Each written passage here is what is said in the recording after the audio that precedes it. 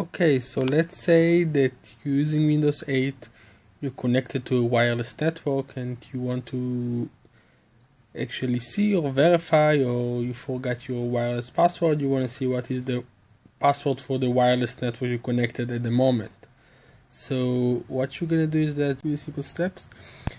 First, you're gonna click on the wireless connection tab,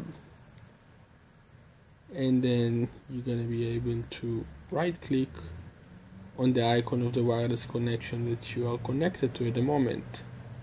Then you click on view connection properties, and on the windows that just pop up, you will have the box that say show characters. You're gonna click on this and your password gonna pop up, and this is the password you're using in the moment for the wireless network. That's it, guys. It's short and simple.